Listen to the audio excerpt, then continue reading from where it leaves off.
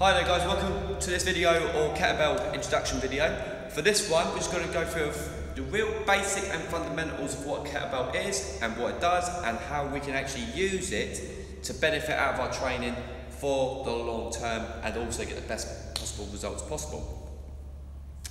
Now with the kettlebell, what you've got is a couple of different variations of them as well. You've got basically competition ones, or you've got your standard bog ones you get from like Argos or Lidl or anything you get from the internet.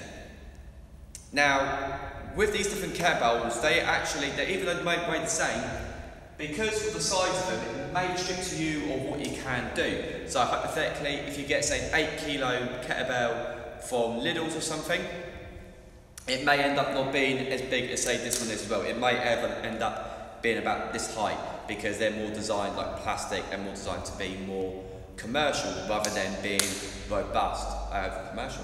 More retail than commercial. This is what this one is. It's mainly for proper gyms and stuff. So if you get a kettlebell about this height at any rate, great, brilliant. If not, not to worry.